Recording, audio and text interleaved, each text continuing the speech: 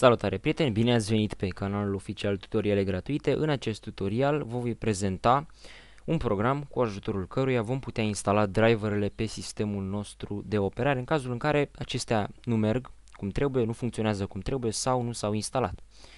Programul pe care îl vom folosi se numește 3D pe chip. O să vă arăt acum cum se instalează. Acesta este executabilul. Veți avea un link de download către acest executabil în descriere. Îl rulăm. Bineînțeles că ne va apărea User Account Control. Vom selecta limba. Avem și română. Nu o să selectez totuși română, dau click pe OK. Așteptăm să continue setup-ul, dăm click pe Next. Acceptăm termenii, Next, Next. Nu acceptăm.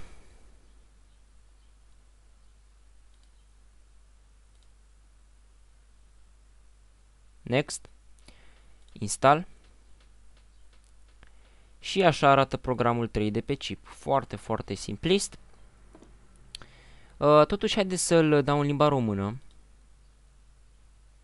Mi s-a deschis aici browserul.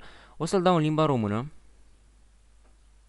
Și ok, ca să putem citi mai ușor. Deci ne spune 3D pe chip este un program util care va detecta automat și va afișa dispozitivele de pe sistemul dumneavoastră. Trebuie să fii conectat la internet pentru a avea acces la descărcări de drivere, da?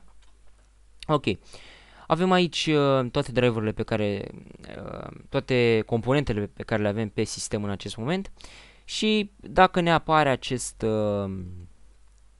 semn de exclamare, înseamnă că ori driverul nu funcționează cum trebuie, ori este neactualizat. În cazul meu sunt neactualizate pentru că sunt instalate corespunzător, funcționează cum trebuie.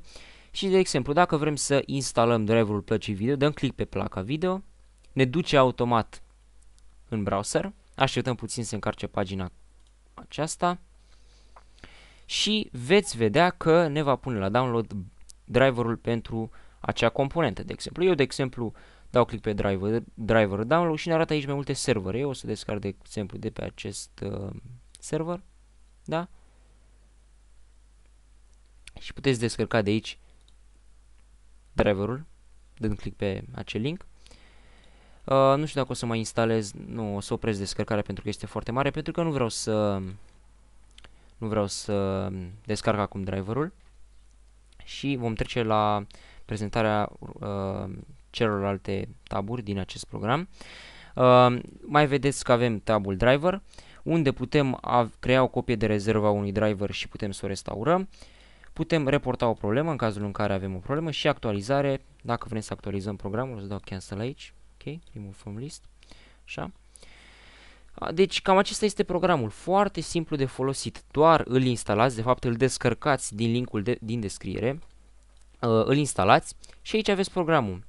Mergeți și vă uitați care drivere nu funcționează, dacă nu funcționează vreun driver și îl instalați foarte, foarte simplu, programul este gratuit, complet gratuit, iar în cazul în care aveți probleme puteți aici să vă uitați, în cazul în care nu știți ceva. Cam acesta a fost tutorialul de astăzi, eu vă mulțumesc pentru atenția acordată, eu am fost Temi, voi ați fost pe canalul oficial Tutoriale Gratuite, la revedere!